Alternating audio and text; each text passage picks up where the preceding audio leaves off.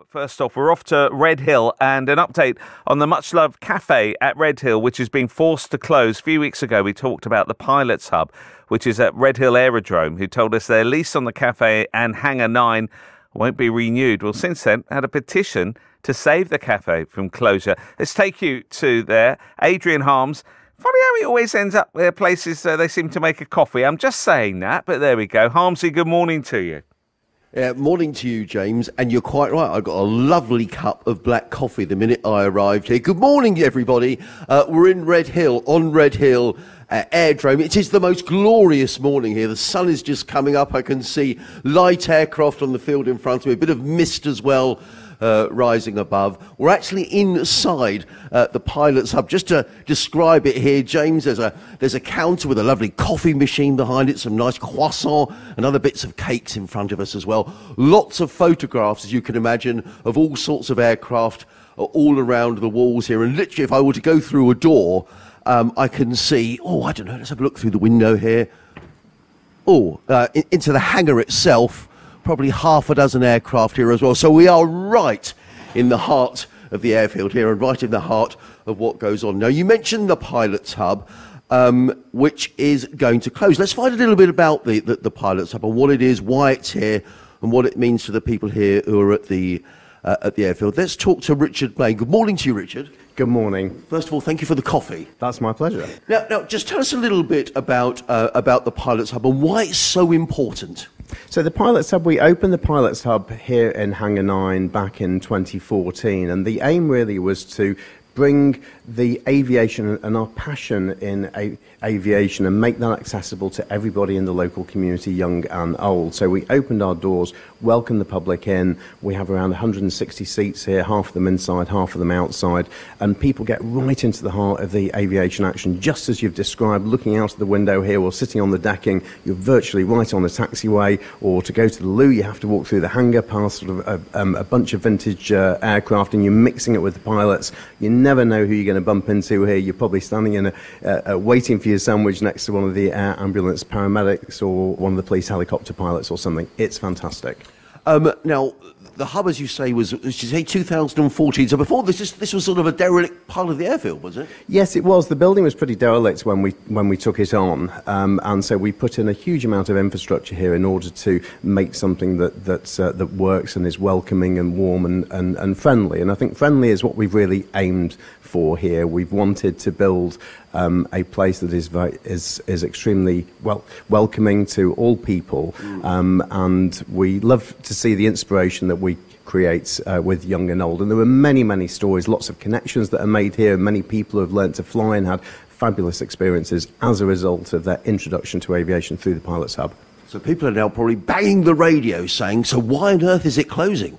Yes, it's a great shame, and I have to confess I don't fully understand the reasons for the aerodrome's decision to close this down. I think reading the statement that they issued on the 7th of October, they've made it fairly clear that they don't really want the public on the airfield, which I think is a great shame and a great missed opportunity to continue to build the very good community relations that we've strived to build over the last 8 or 9 years or so.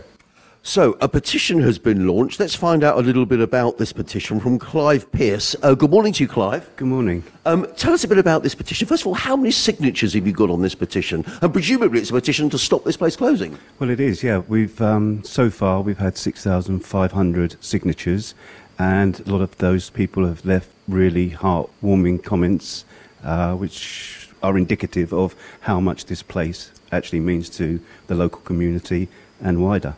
6,500 signatures is a lot of people. Are these mostly people who live in Redhill, or these people who use the airfield? They are, yeah. I've kept the promotion of the petition just to keep it local, to keep it pure, to really be indicative of how much this does mean to us all. And there's a personal story behind this as well. I think your son learnt to fly here?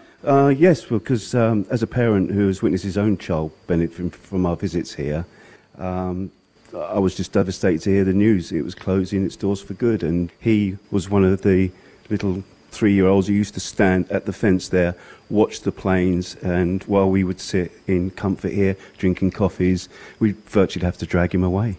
How disappointed are you that this is going to shut? Oh, I'm devastated. That's why I started the petition. I'm just I feel like crying. Wow. Means that much? It does. It means that much because he's had his time. He was taken under the wing kindly by Richard here. He took on the role as hangar rat, which basically means sweeping around planes, helping them to move them out of the hangar safely, under my supervision, of course, because he was only 13. But when he was 15, just out of the blue, they came up to him and Richard said, make sure you've got time to do some flying when you come back from holiday. And we said, well, yeah, he'd saved a little bit of pocket money. He said, we don't mean that. The pilots, to show their appreciation, have put some money together for you to have pilot lessons, and my jaw hit the ground. Well, it's a great story. Let's come back across to Richard. Now, we have got a statement in from the aerodrome, Richard, and there are bits and pieces in here that I'll read out to you. So, the current lease on Hangar 9, which includes the pilot's hub, will not be renewed when it reaches its termination date on the 31st of March. Redhill Aerodrome will take back Hangar 9 and operate that space itself. What's your reaction to that?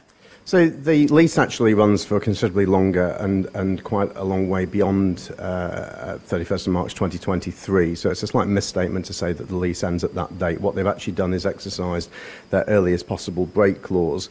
I think later on in the statement it says that they will, and this was news to us on the 7th of October when they released that statement, but they say that they will open this place, but only as an inward-looking place, so only to serve the people who directly use the airfield and not the general public. Yeah, and they go on to say the aerodrome intends to open a new food and drink facility later next year that will provide better and more appropriate services to the growing number of tenants, their guests and pilots. Hence, it's being refocused to be inward-facing to serve the commercial users of the aerodrome.